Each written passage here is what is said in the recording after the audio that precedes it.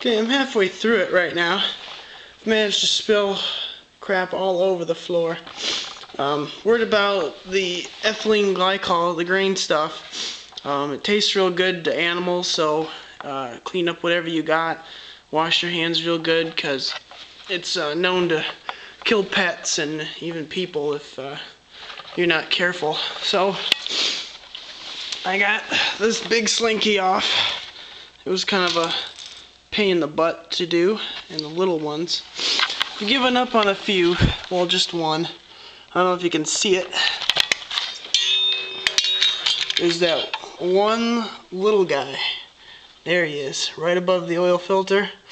He was such a pain. I'm going to leave him there because I'll never be able to get it off. But to get the big slinky off this one, I had to pry it up a little bit with the screwdriver and squirt the breakaway. Once the breakaway got in there, it's a whole lot easier.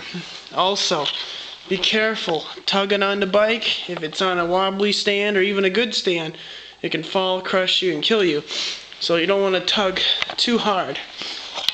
Now the real pain in the butt getting back on, you have a 919. It's going to be the one, oop, there it is, with that 90-degree bend right there. That's going to go on this side. And it goes right in there where it hits the air box. See it? Right there? So I've got literally just an inch to work with. And that's going to be very interesting to try to get back on. So I'm quitting right now because I'm cold and pissed off tugging on this stupid bike.